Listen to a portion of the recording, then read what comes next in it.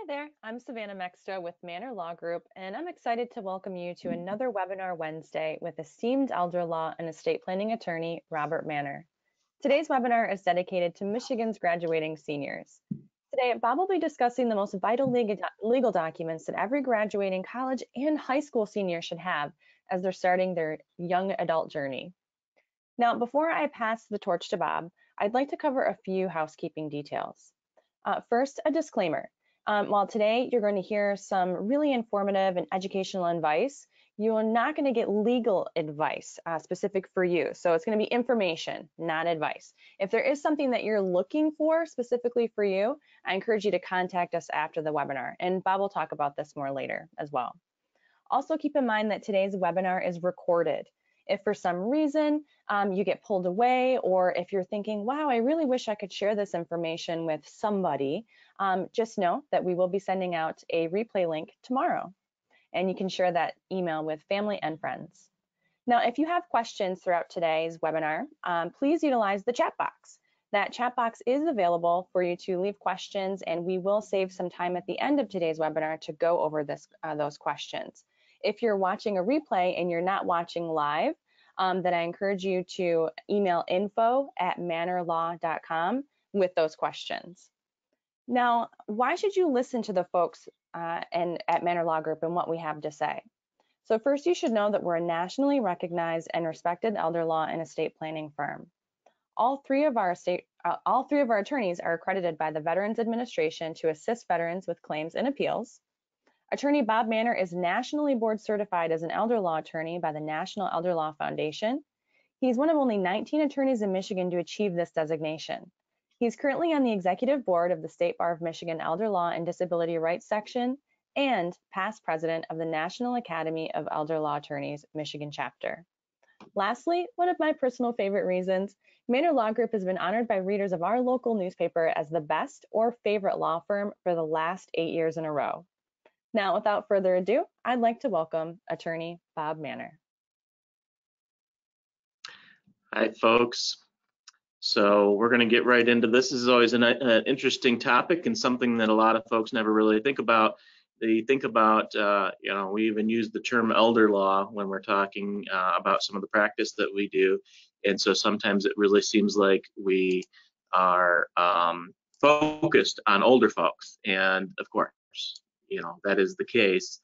But at the same time, a lot of times we don't think about it from the standpoint of technically when somebody turns 18, they're an adult and the parents actually have no access or information, no ability to get information in an emergency or in other situations. So today I thought it would be useful, especially in graduation season, as we're getting, we had a unique, always unique graduation season with college graduates and high school graduates. And so in graduation season, we decided that it would be appropriate to talk about, well, what should every adult really have, but particularly young adults, and why is it important? So we're going to look at it from a parent's perspective and whether or not you can still help them make decisions, or what about if there's an emergency, things like that. What about from the young person's perspective?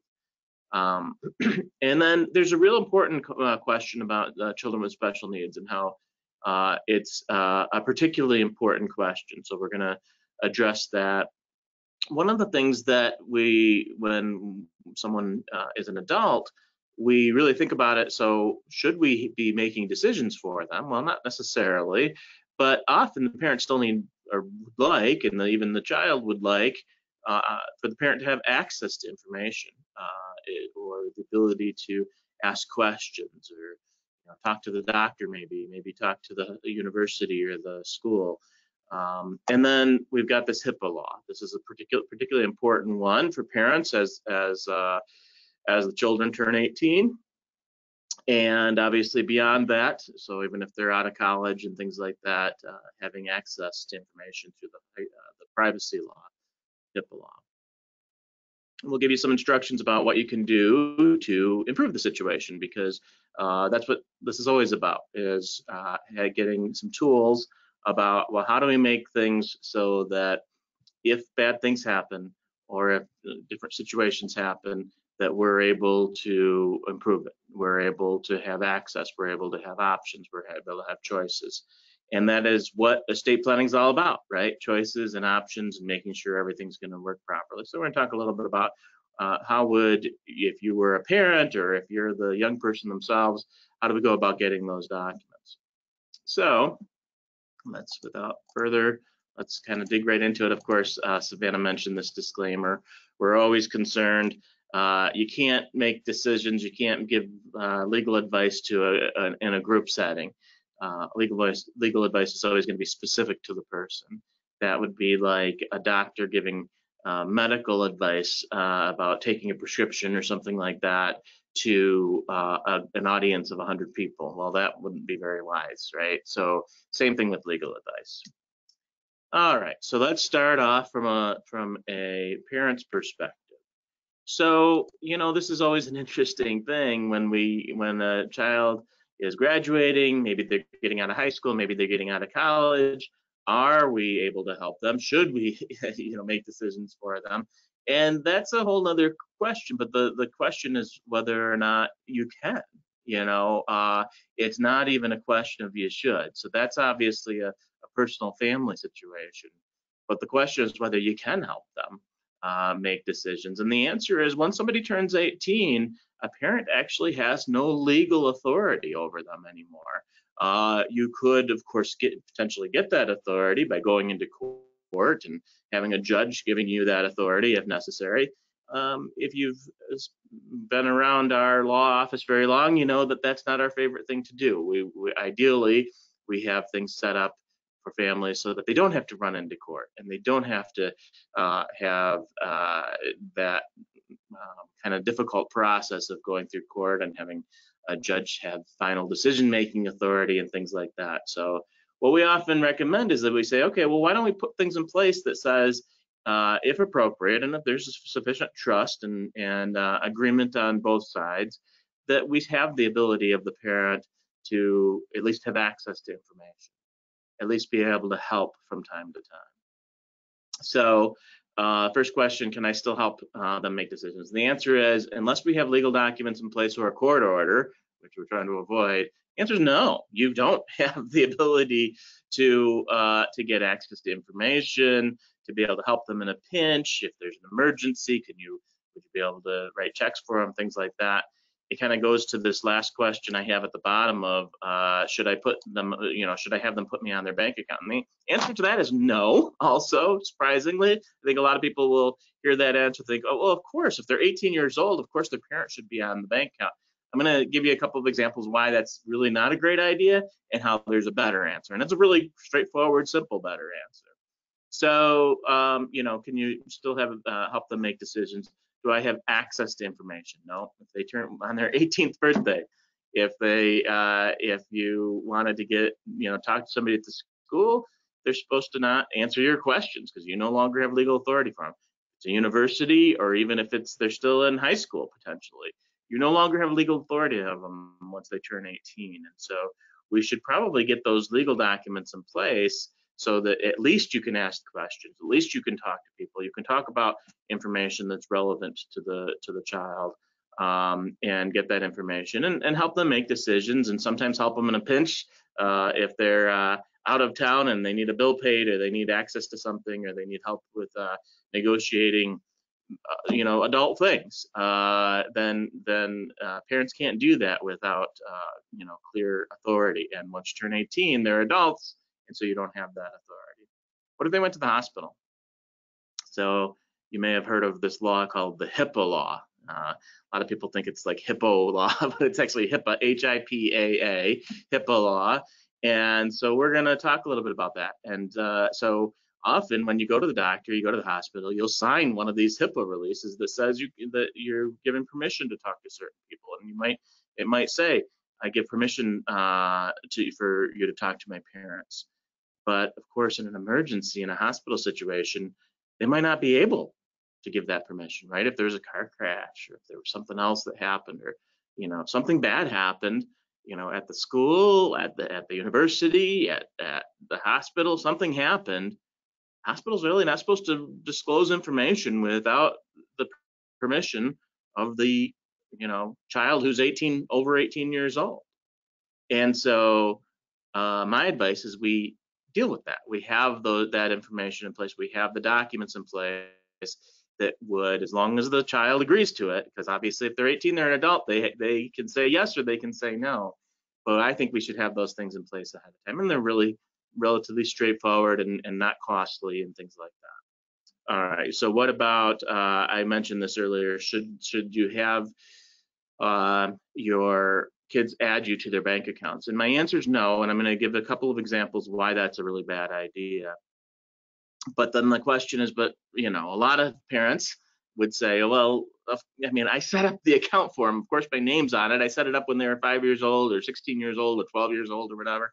And my advice is take your name off at 18 and get a power of attorney in place instead, or some other mechanism so that you can help them. You can still have access to it, but your name's not on it. And there's a number of things. There's liabilities associated with it, so that your name's on the account. If something bad happens to you, it could affect your child's finances. But the bigger issue, that's not as big of an issue. It's a bigger issue once you get older. Why older parents should not have their kids' names on it, because now the kids' problems could affect the older parents, the parents' money. It's not so much of a problem the other way around, that something bad that happens to the parent is going to affect the 18-year-old. However, that is an issue.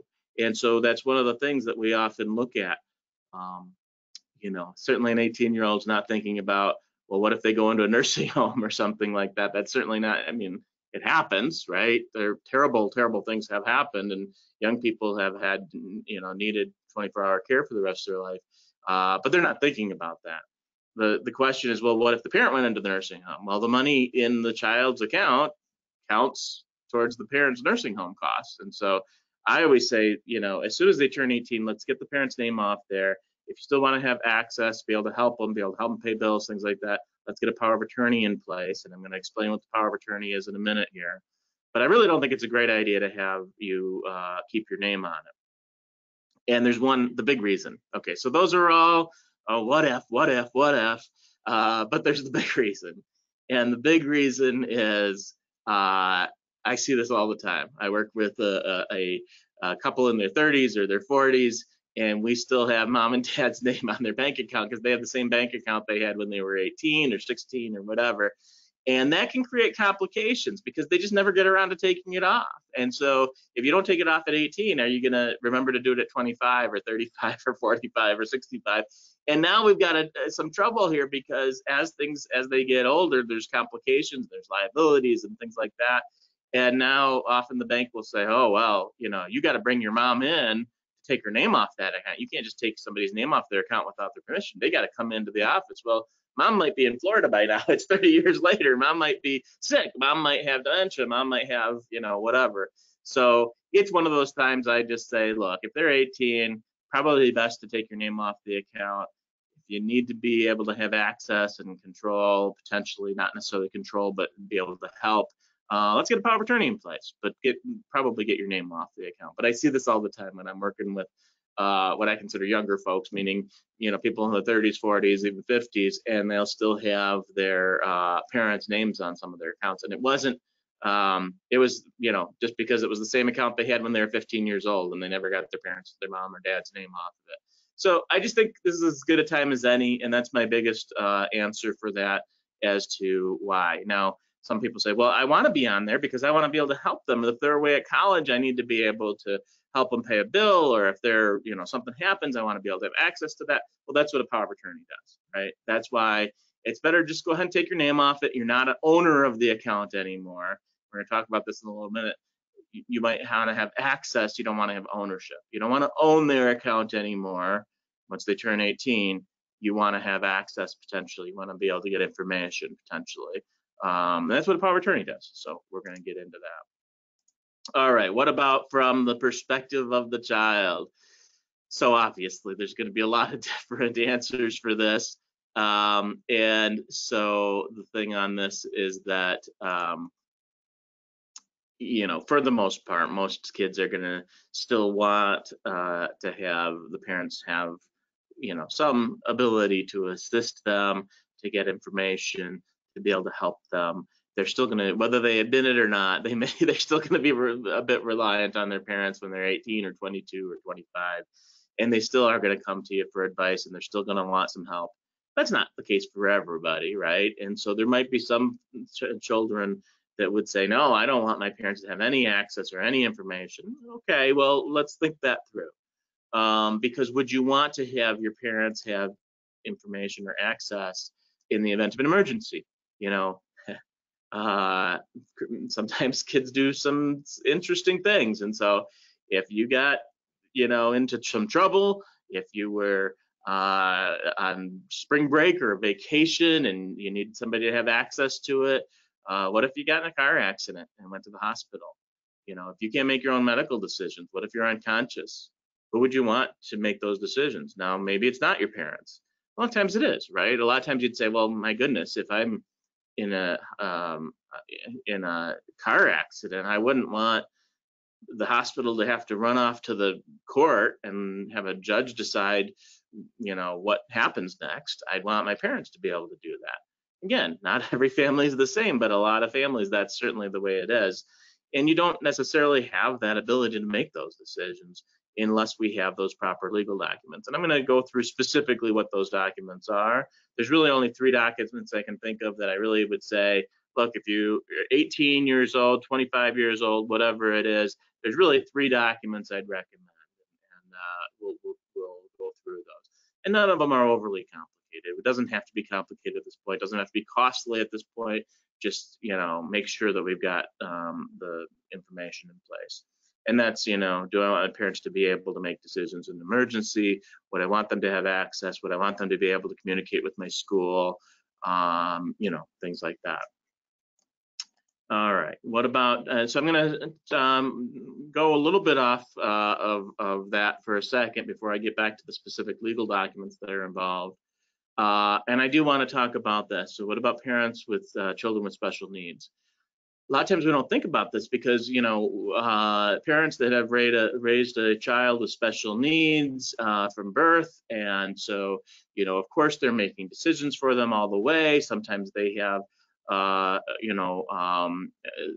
as they get older, maybe they still have the decision-making ability of a younger person, meaning that they might be 18, but they still process things like someone that's 6 or 7, something like that. And so we just assume that, it's always been this way. We've made lots of decisions for our special needs child, and it would just continue. Well, it doesn't. There's nothing legally that says when they turn 18 that you still get to make those decisions. In fact, the presumption is the opposite, that on their 18th birthday, you don't get to make decisions. You don't even necessarily get to communicate with the school. So they might still be going to primary school because, not even college. A lot of folks, children with special needs, they can go through high school and some other types of education through age 26, and it's still considered part of the high school experience. And so I've had lots of folks that call me and they have a 19-year-old or 20-year-old and they have some issue with the school. They call up the school and they say, well, we can't talk to you. Your child, even though they're still in high school, so to speak, or still in this program, we can't answer your questions. And so, because they're over 18. Now, what a lot of times we hear is, oh, well, the school said I had to go get guardianship. Remember, guardianship is going to court and having a judge appointed. Well, here's what I don't like about that. Several things. First of all, why get a judge involved in something that we don't need a judge involved in, right? That's, costly and time consuming and all of that. Secondly is it's often not legally necessary, right? We can do that through a power of attorney document. And we don't, want that. The third thing is, in order to get guardianship, you have to declare your child incompetent under, and then you may say, well, they're not competent to make all of their decisions, but are they competent to make some of their decisions? We really want to declare an adult, an 18-year-old incompetent? I don't want to. We don't have to legally have the state of Michigan declare that. I don't want that. I don't think that's a great idea. I think it has all kinds of complications and all kinds of problems by declaring an adult who is able to make some decisions for themselves and have a court determine but they're not able to make any decisions for themselves. I think that's a bad idea, right? Now, sometimes it's necessary. Sometimes you have to be able to overrule your child, and sometimes that means getting a guardianship. But often what I suggest is if they're competent to sign a legal document, there's capacity versus competency, right? Capacity means the ability to pick who they would want to have help them make decisions. And that's different from the ability to balance your checkbook, okay? There's a difference between the ability to balance your checkbook and manage your money properly, and then the ability to decide who you want to have help you with that. So if they meet the standard, and there's different standards for that, and if they meet the standard for the ability to have them decide who they want help from, and they choose you, we can do a legal document called a power of attorney and a healthcare document and a HIPAA waiver and all of that, and do most of the things that the court would allow you to do without having to have them declared incompetent, without having to go to court, without having to do any of those things. Now, there sometimes comes a time where you actually have to overrule your child. You feel that your child is not making good decisions, and they do not want you to be their power of attorney anymore, and they would try to overrule your decision making, and they're over 18, and so sometimes we have to go into court because we can't work that out. But ideally, we work that out so that you're appointed as the power of attorney, as the healthcare agent, as the healthcare proxy, and that we can do it that way. Maybe the payee under Social Security, if they're receiving any Social Security. So there's a bunch of ways that you can have access and control for a special needs child without having to run into court. And I look at having to go into court as sort of last case scenario, because it's just because someone has special needs doesn't mean that they don't get to make their own decisions, okay? That they don't get to make some of their own decisions. And so I don't like having to declare that they can't, which is what the court does, if there's a way around that. All right, so it's cheaper and easier and convenient and better for family, and really that's ideal. So that's just really important. I know that's a little separate from the conversation about all the other graduates or in the bigger conversation. Just wanted to mention that because it's really important if you have a special needs child once they turn 18. Let's get some documents in place so we don't end up having to run into court in an emergency. All right, so let's talk about this. Financial versus medical, access versus decision making. I mentioned earlier, I don't like the idea of having you be on their accounts. And so on their accounts mean you own it. And do you really want to own their account and have the things that associated with it? And my typical answer is no. I think most parents don't want to be an owner of the account. They might want to have access. They might want to have information. They might want to have even control in some circumstances. Well, you can do that through a financial power of attorney. Sometimes they call it a durable power of attorney. So the first of the documents we want to talk about is the durable power of attorney for finances. And when we get that, we want to make sure the bank has a copy of it, right? You don't want to go in an emergency when the bank's never seen it and then try to use it and have the bank say, well, we got to send this to our lawyers in New York, or we got to do this. Let's go ahead, you get the document, let's have the bank have a copy of it, have them approve it, have them go through whatever process they need to go through when it's created, not when we need it, not 2 years later when there's some kind of an emergency, but at the, let's use that when the time comes. And so same thing for anybody that has a power of attorney. My recommendation is you give it to your financial companies, your bank, all those types of things. And then they're basically appointing you to say, they're not giving up control, okay? So you have an 18-year-old and they say, well, I'm not gonna give you power of attorney. I've heard on a movie that, if I give somebody, there's all these movies that abuse the idea of a power of attorney, and they say, well, I get, on the movie, the person gave power of attorney, that means they lost all control. They don't lose any control. When you give somebody power of attorney, you still have the ability to make all your own decisions, including the ability to revoke or tear up that power of attorney, right? So just because you give somebody a power of attorney, it's not like that now they have power of attorney forever. It's just a thing. You can even have a deadline in there that says this power of attorney is good for 2 years, or whatever. You can decide to do that. But the idea behind this is you're not giving up anything by signing a power of attorney. You're just saying, I trust this person, my dad, my mom, to be able to assist me and sometimes make decisions for me if necessary, if be able to have access, be able to pay a bill for me if I need them to, those types of things. So that's what a power of attorney is. And the person that signs it has the ability to revoke it or amend it or change it or get rid of it completely. And they're not giving up. They're not giving up the ability to control their own money. Of course, they still control their own money. They're just appointing somebody to assist them if ever necessary. And it may be that power of attorney never gets used. I again say that we should give a copy of it to the bank and things like that so they have access to it. But if you're going to be glad you have it in an emergency. Same thing with maybe the university, so that the university has a copy of the power of attorney if they're going to school. So that's for financial decision making. And then there's the medical. Okay, so this is a little bit different. First of all, with the financial, often it's going to be where you both have the ability to pay bills at the same time, to have access at the same time, to have decision making at the same time. With medical, that's not the case. With medical, it's either or.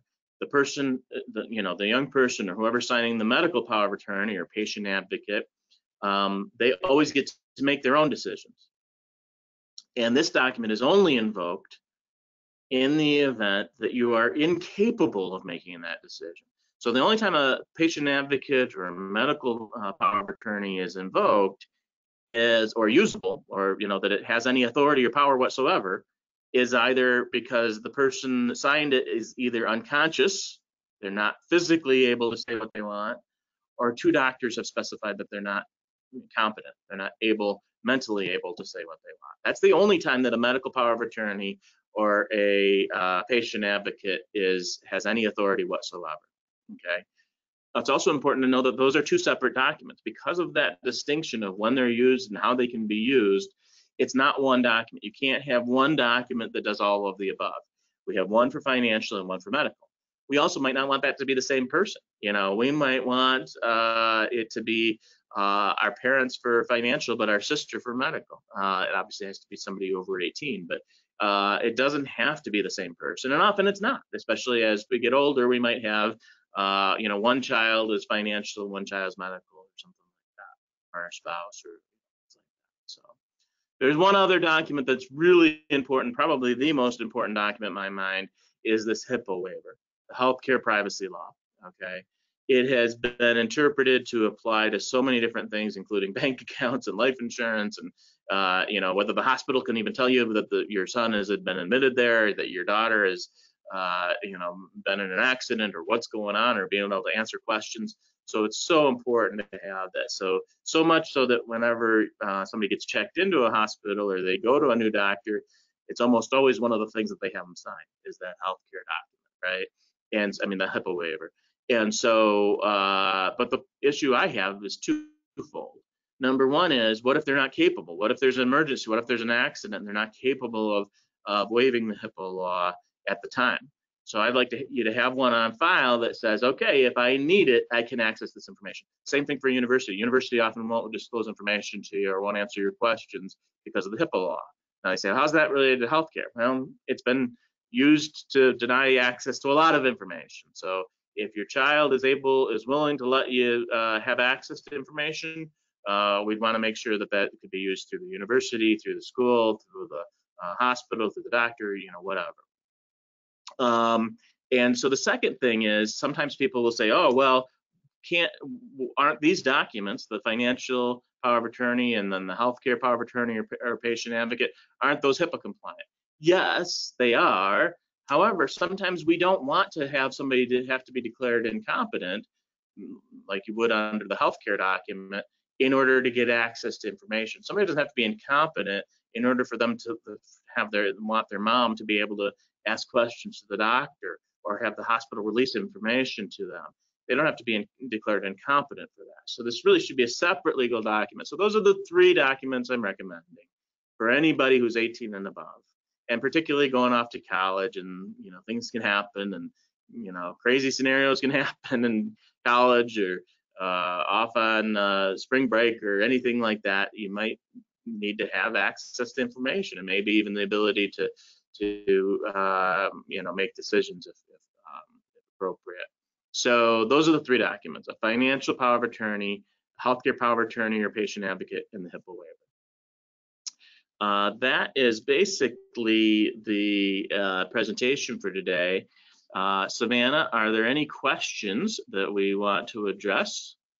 And if not, I want to make sure that we have that Savannah gives you some instructions. We have an ability, if you're a parent or a grandparent and you want to get these documents set up for a graduate of yours, or if you're the graduate themselves. I know a lot of 18-year-olds or 25-year-olds aren't really focusing on this kind of stuff, but so often it has to be sort of a parent or grandparent that's kind of pushing it forward.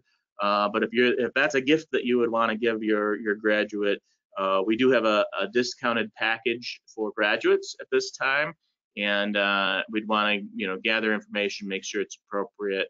So there's a real quick 15-minute phone call that we'd have with you, and Savannah's going to tell you a little bit about that and how you'd get that 15-minute free phone call. But like I say, we have a discount available for graduates to get these vital documents. Thanks, Bob. And thanks again for sharing this information. Very, very helpful as usual.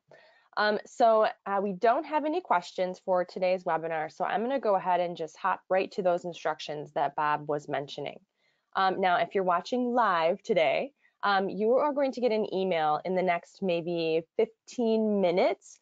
That email will have 2 options for you.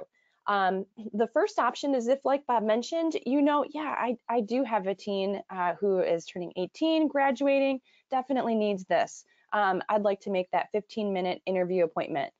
You'll click a button, you'll schedule a time that works for you, and our team will call you on that day and time and just ask you a few questions, gather some information, and then we'll move forward from there. So quick and easy.